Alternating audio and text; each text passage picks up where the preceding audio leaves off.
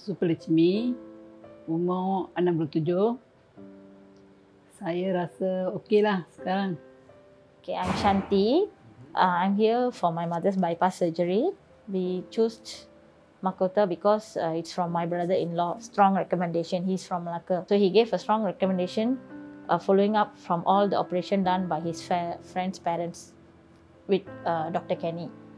So all the bypass was a successful case. So after that, he asked us to come to Melaka for the surgery.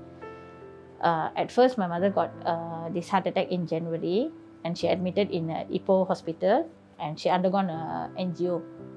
So the Ipoh doctor said after the angio, she just can wait for the longest is 2 months, and after that she have to make sure she do the bypass.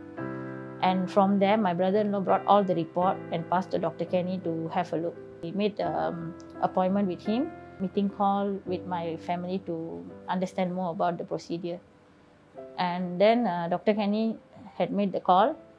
I was there with my brother, and he explained to us everything about the operation, her current condition, and also the budget of the operation. And he gave us 2 options of the veins endoscopic. So he said the range will be different, and the pain will be different, and also the scar. So if she is the longer the scar, it will take more time to heal, right? So he said it's up to you. You have to choose.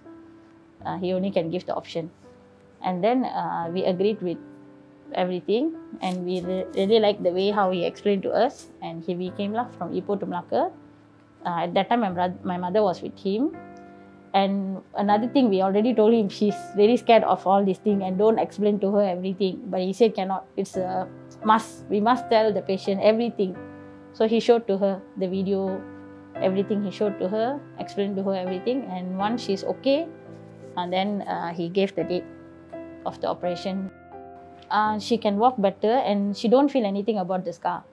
Her main problem is now she have to be careful with the heart, right? And then, but this one does not bother her, and the scar is very small. For me, I feel the way the Dr. Kenny, he's very friendly.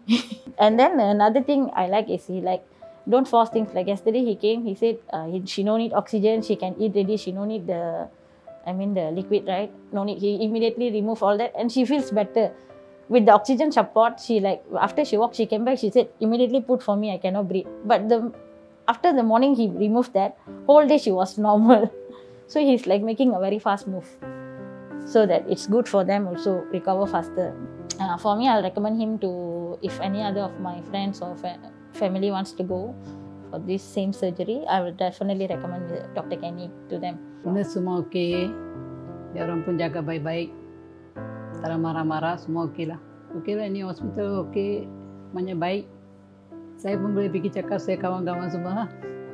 Orang boleh pergi sana, tak ada takutnya lah.